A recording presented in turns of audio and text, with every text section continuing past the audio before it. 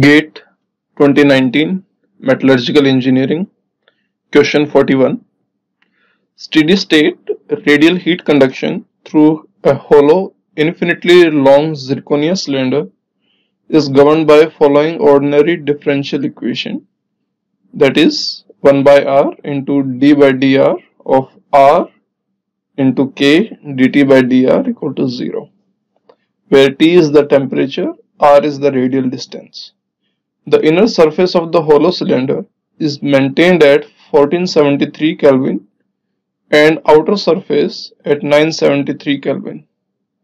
The rate of heat loss per unit length through the outer surface of hollow cylinder in watt per meter is, it is given that the inner radius of the cylinder is 0.05 meter, outer radius of cylinder is 0.07 meter, and thermal conductivity of zirconia is 2 watt per meter per Kelvin.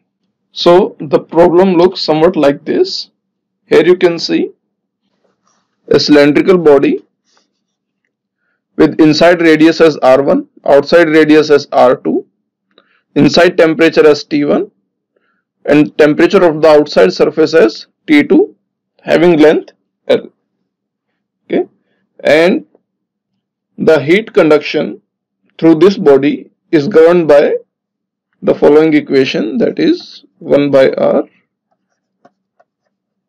d by dr rk dt by dr equal to 0.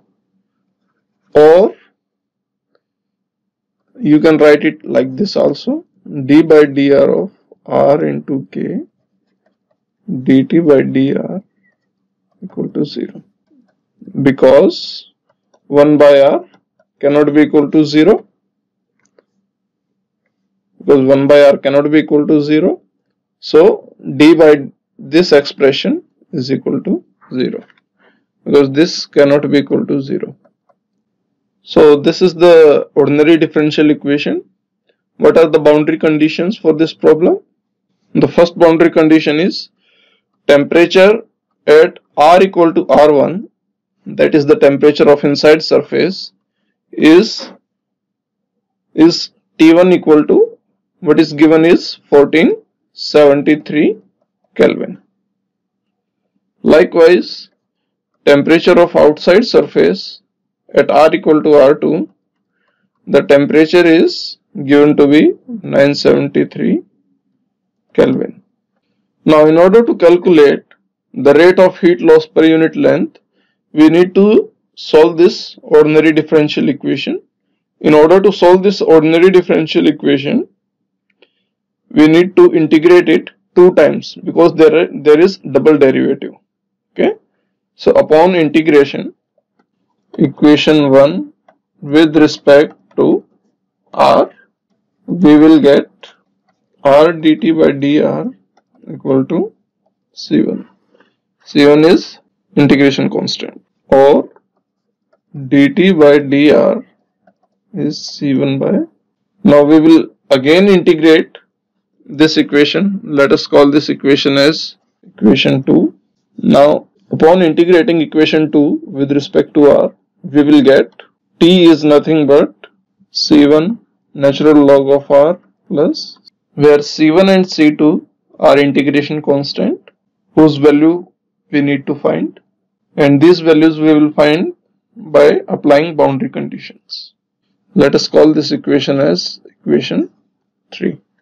Applying boundary conditions in equation 3,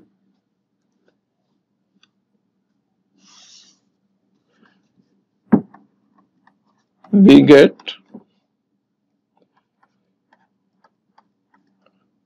temperature at radius equal to r1, that is the inside surface, it is nothing but T1 equal to C1 natural log of r1 plus C2. Okay. Likewise, temperature at r equal to r2, that is T2, C1 natural log of r2 plus C2. Okay. So here we have two equations and two unknowns, C1 and C2. So we can solve them simultaneously. So upon solving them, the value of C1 comes out to be T2 minus T1 upon ln R2 by R1. Similarly, the value of C2 comes out to be T1 T2 minus T1 upon natural log of R2 by R1 into natural log of R1. Now if you substitute the value of C1 and C2 in equation 3 and rearranging it, we will get the variation of temperature within the pipe, and it's come out to be temperature as a function of radius comes out to be now in equation star you can put any value of radius r and it will tell you the temperature at that particular radius.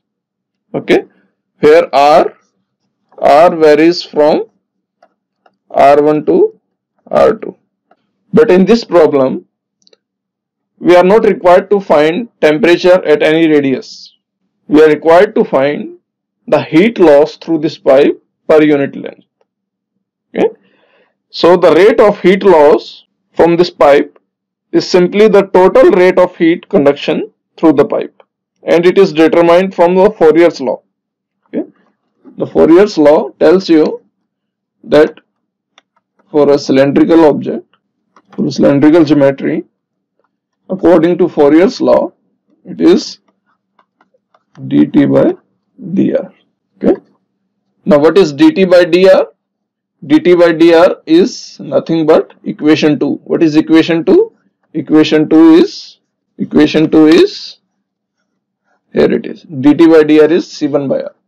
So you can write it as minus Ka C1 by r. Now what is the value of C1? The value of C1 is determined to be T2 minus T1 upon natural log of R2 by R1.